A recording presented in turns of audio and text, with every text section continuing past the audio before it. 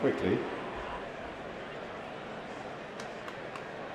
They're off with Qualixios a little bit behind the others and jumping away for the My Pension expert Arkle Challenge Trophy, and Matata in the double green just about in front over the first. Bit away to the left, found a 50, the red cap, and Gaelic Warrior, pink jacket, handy as they approach the second. To the grey, Etait Temps, the nose-bounded authorised speed, midfield and down. Authorised speed is a second fence faller. He's swiftly on his feet, and Dave Noonan is getting up as well. On to the third, the remainder go, led by Matata over Gaelic Warrior, found a 50, Etait Temps. JPR1 in the black and yellow about 4 lengths off the lead. Away to the left, having been restrained on jumping away, Qualixios is keen and is much closer to them, jumping ahead of Master Chewy, who's in the maroon and white. And then Hunter's Yarn, the spotted cat for Daryl Jacob, and My Mate Mozzie is last of the 9 who remain, and they've all cleared out over the fourth. So turning to meet rising ground, being led by Matata, who takes them along at around about 26, 27 miles an hour, broadly similar pace at this point of the race to the Supreme. Gaelic Warrior tracks the leader on the incline towards the fourth, ahead of Founder 50. And then JPR1 in the black and yellow, racing just in advance of Qualixios under Rachel Blackmore. Etait Temps got 3 behind as they turn down the hill. Master Chewy is one of them. My Mate Mozzie in the light blue is another, and the other is Hunter's Yarn in the hands of Daryl Jacob. So they make the approach to the fifth. Matata over Gaelic Warrior, Founder 50 with a red cap stalking the leading pair. Then JPR1 Qualixios, the grey Etait Temps over Master Chewy, My Mate Mozzie, and the patiently ridden Hunter's Yarn closing in on the water.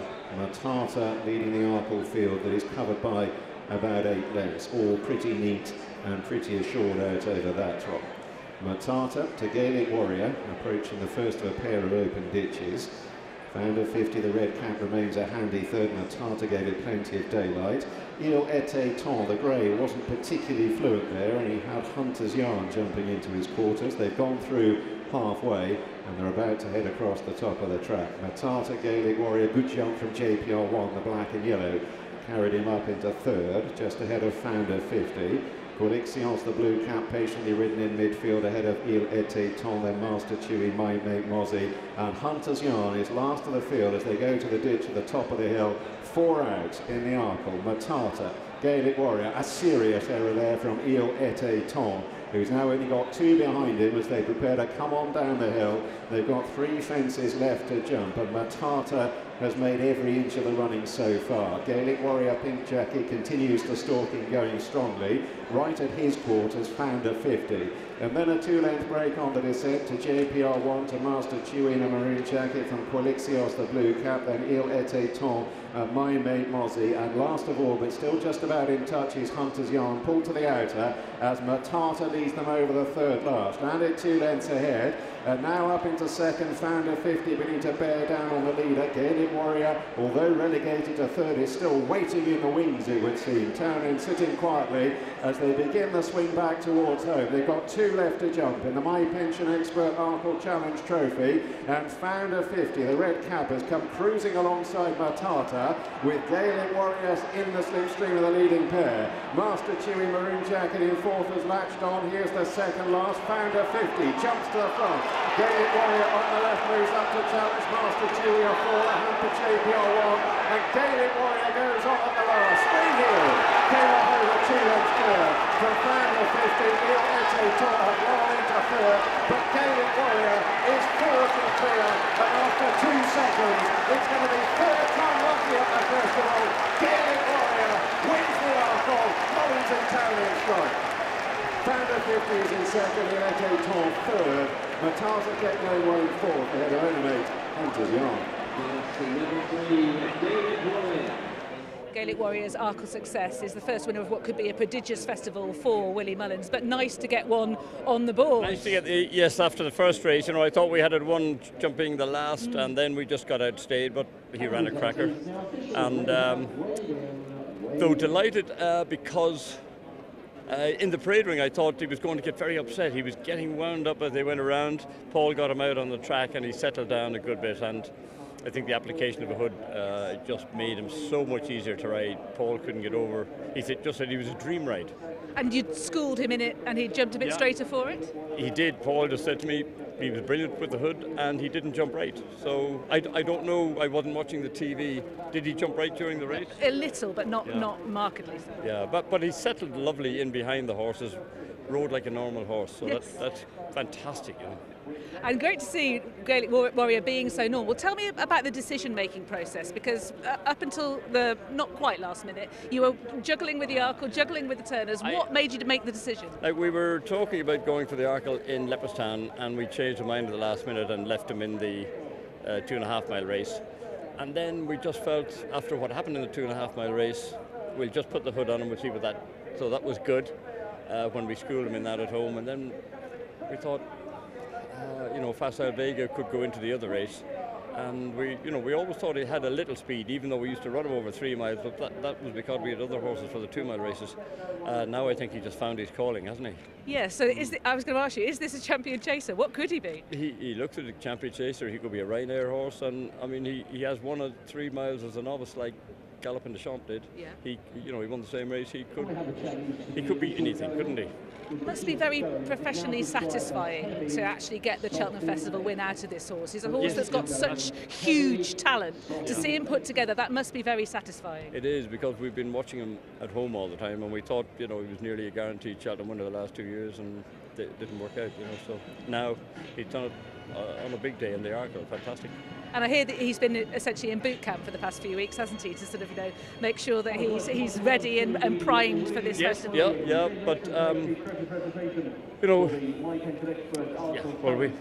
the whole place is just ready and primed. All the horses are running, even the horses at home, they're all running so well.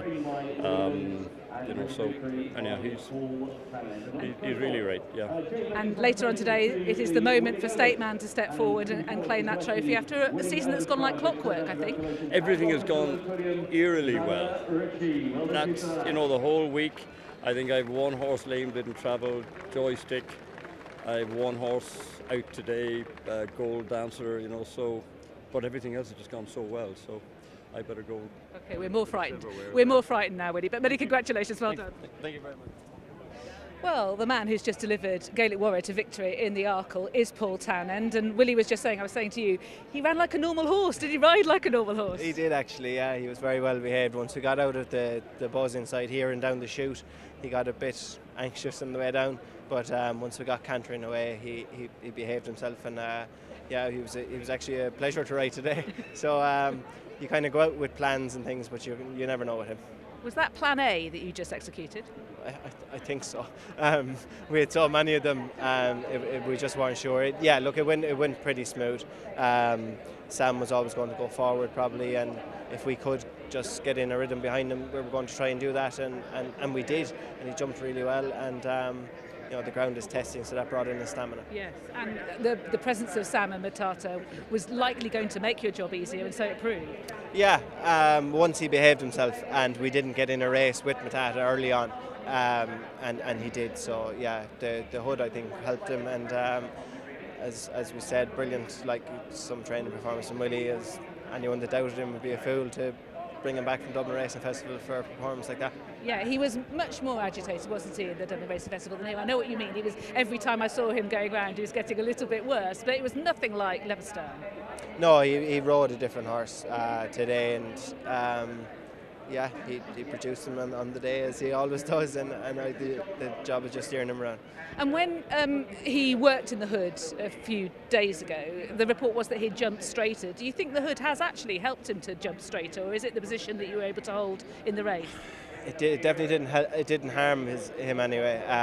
I just thought it pacified him a little bit better at home. But maybe he's just growing up, and he jumped straight at home and he jumped straight today. So I didn't have to get in a row with him with the hood, so I think that helped. And he's clearly a horse of huge ability. He's done many different things, many different distances. Is he a champion chaser all along? Oh, I don't know what he could be. Look, he is the engine there, and you can curb the enthusiasm after that. And he is growing up, and the most important thing is the engine's under the bonnet, and he is like to come here and behave himself was a big day out. Yeah.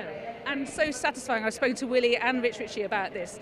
You know you've got this horse with a huge talent. You've brought him to a festival twice, he's finished second. You want him to be able to strut his stuff on the biggest stage, so it must be very satisfying for you as well. Of course, and you know, he hadn't disgraced himself here, he'd just gotten beat and misbehaved a little bit, so I suppose everything stands to him. He's been here twice, you know, in the mornings. Rachel does a huge job with him.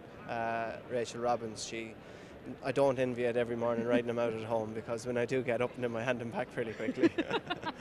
But how about the horse you're very much looking forward to ride, your favourite, State Man? I mean, this is his moment to step forward and get his name on the Champion Hurdle Trophy, isn't it? Hopefully, yeah. Look, everything crossed. It's nice to have a winner on board now when we're going out in him and try and do the business. But everything has gone like clockwork for him all season, hasn't it? And his key asset, as well as being very good, is his straightforwardness. Exactly.